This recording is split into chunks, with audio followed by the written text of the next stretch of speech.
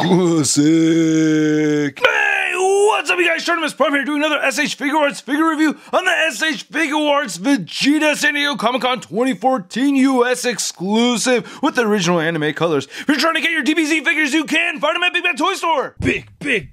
Get your big badass toys at BigBadToyStore.com.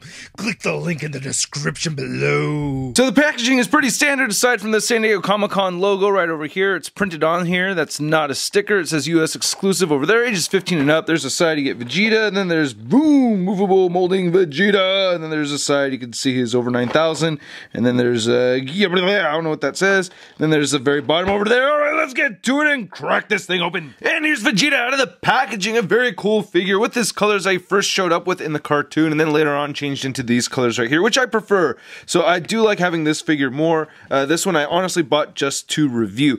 Now the accessories are the same, but to look at the figure over here, you know, I don't think it was done poorly. I don't like the color scheme so much, but I think the figure was actually very well done. So this is the display stand it comes with. It comes with these two stands right here for the effects, and then this one stand for holding up Vegeta himself. And there are the clear pegs that can be plugged into these. It comes with two of those. Now I think these effects are awesome. Now there's nothing different about these compared to the regular version of the Vegeta effects, but I think these are really cool. Wonderfully painted. I like this translucent blue plastic. And they've added this white paint over here, and I just really like how it blends into the blue section. This looks great. And then looking at this one, I like all these little spikes and everything. And each of them have a hole at the bottom of them, so you can plug them into the smaller peg of the two pegs on each of the stands. Now the figure comes with 4 pairs of interchangeable hands. We get the fisted hands over here, we get these flat hands over here, we get these clenching hands, and then we get these wide open palm hands all the way over here, which all look very, very nice. They're all very well sculpted. We get the 2 fingers out pose, which all the figures tend to have for the DBZ. Then we get these arms crossed right here, which I love. I think that is a very, very cool thing. Here's his scouter, which looks really, really cool. I like how you can almost see digits in there. And then there's this crushed scouter over here as well, which looks awesome. Man, I love that attention to detail. Look at that paint.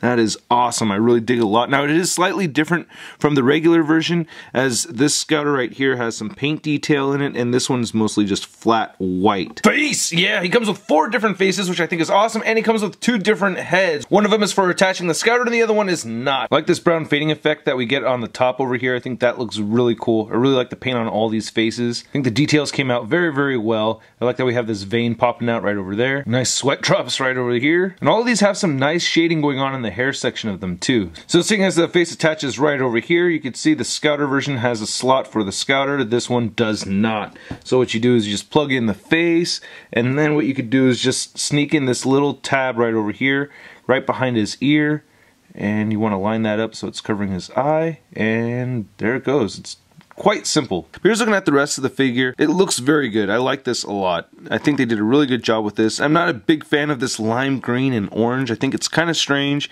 but you know, they did a good job making the figure. He has some really nice shadowing effects right there on the blue sections. I think that came out very nice. It looks like it's just my lighting, but it's not. There's some black overspray over here. Forearm looks pretty good. Some nice wrinkles right over there in his glove.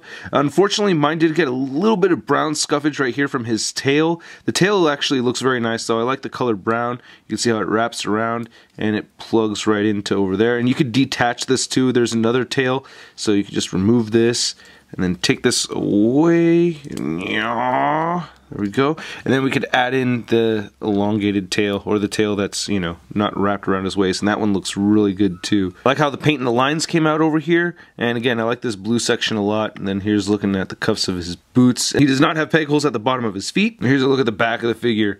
Pretty awesome.